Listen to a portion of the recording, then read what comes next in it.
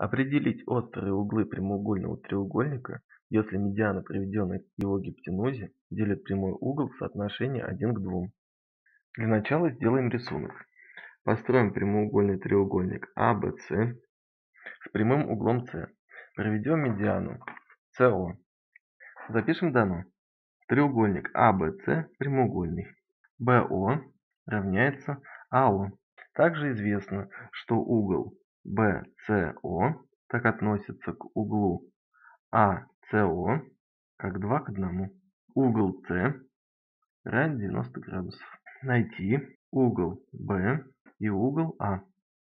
Так как медиана проведена к гипотенузе, следовательно, она равна половине гипотенузы. И тогда у нас получается, что СО равняется АО и равняется БО. Введем переменную. Пусть угол ОСА равняется х. Тогда угол BCO равняется 2х. Обозначим это на рисунке.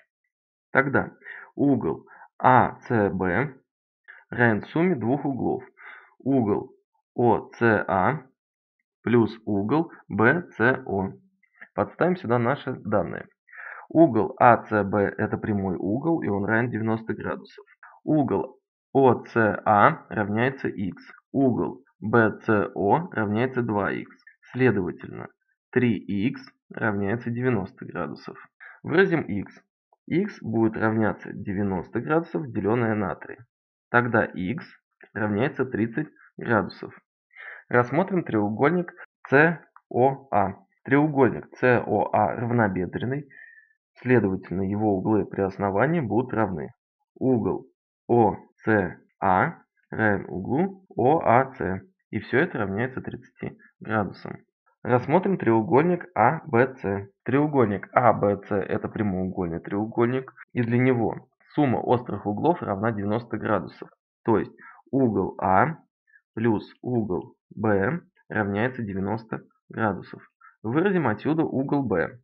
Угол Б будет равняться 90 градусов минус угол А.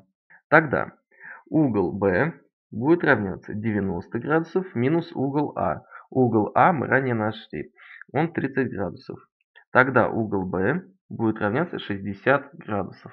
Запишем ответ. Угол А равен 30 градусов. Угол Б равен 60 градусов. Задача решена. Спасибо за внимание. Не забывайте подписываться на наш канал и ставить большие пальцы вверх.